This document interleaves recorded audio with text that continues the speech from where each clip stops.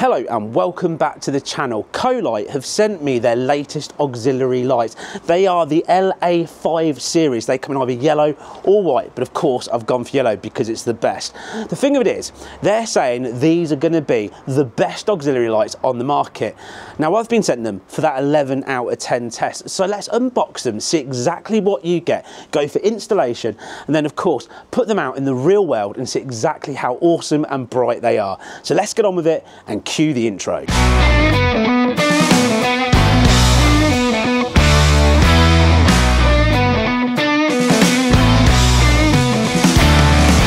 Let's start with the great unboxing. Now COLIGHT have sent me everything that I need to attach the lights to my crash bars. First of all, they've sent me the motorcycle wiring loom that has a controller, 2 plugs and a generous lead. Next I've been sent the 0.75 inch to 1.25 inch roll cage mounting brackets. This is what you need to be able to attach them to your crash bars that have different inserts. That means that they can fit across a range of crash bars. Now for the main box. The first thing you see are these 2 awesome stickers. On removing the protective cover, you instantly see your LA5 Series Light Pods. These are 3 inch and I've got to say they look absolutely awesome in the yellow. They're fitted with 5 powerful LEDs that shoot 150 degree wide beam and also a waterproof IP67 rated. How cool do they look? And that is everything you'll find inside the box. So now it's time for installation. First thing you need to do is remove the seat, get access to your battery and remove any plastic panelling. Next, take your roll cage mounting brackets. Select the right insert for your bars. Find the perfect location on your crash bars where you'd like the bracket to go.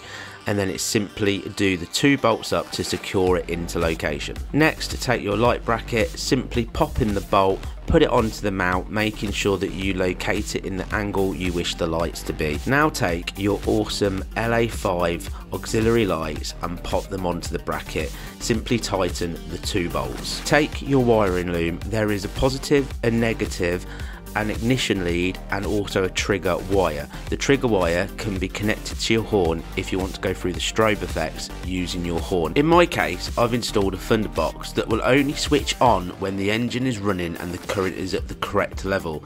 That means that I can cut the wires, connect them to the Thunderbox to power the lights to make my life really easy. Next, take your control, run the wiring down the length of your bike and then decide how you'd like to install it to your handlebars. There is different options available. I've decided to attach it to the mirror mount. This was really simple. Undo 1 bolt, pop your mount into place and then tighten the bolt. Next, take your 3M sticky pad.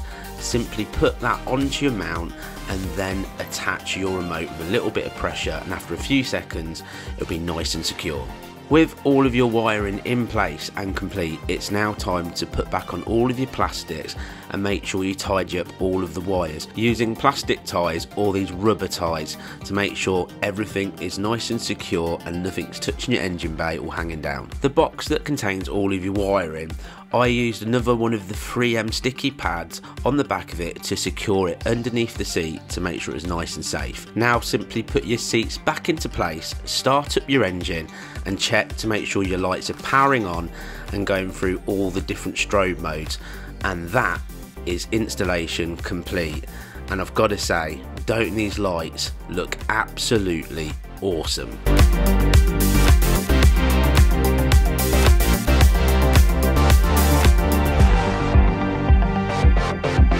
So now it's time for the real world test, and you can see it's pretty dark outside. Now this is the standard Africa twin lights with the manufacturer's spotlights on as well. I'm going to switch the co-lights on now. Wow, you can see an incredible difference with them on. An incredible difference. Wow, right, now let's press it and turn them off and back on. Wow, that is so much better.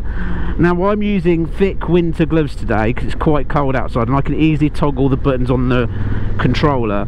And now we're switched to strobe mode, so if you were say broken down or you were trying to let somebody know that you're there, strobe mode is spot on.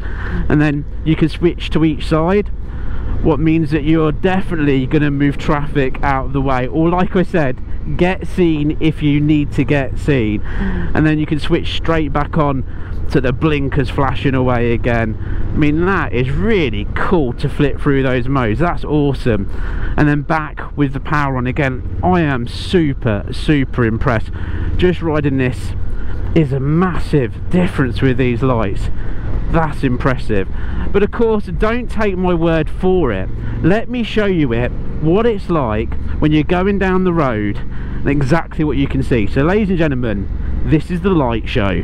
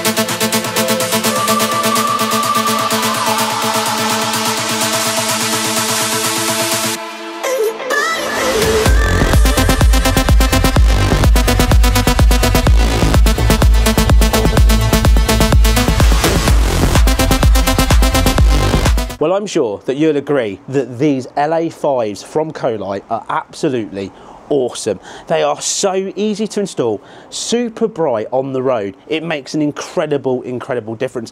And I just think they make my Africa Twin look that much more sort of awesome and meaty and cool. Now, the thing of it is, if you're interested in picking up your set of these, everything you need to know is down in the description, even with the latest discount code. Go over, check them out. You'll be surprised how great a price that these actually are. I'm impressed. Now, if you've enjoyed this video, please give it a thumbs up. Not just that, if there's someone else that you think would really enjoy these LA5 series from COLIGHT, please share this video with them. And of course, don't forget to hit that subscribe button to get the latest product reviews in the bike scene. And for now, all I can say is enjoy your ride, take care, and bye-bye.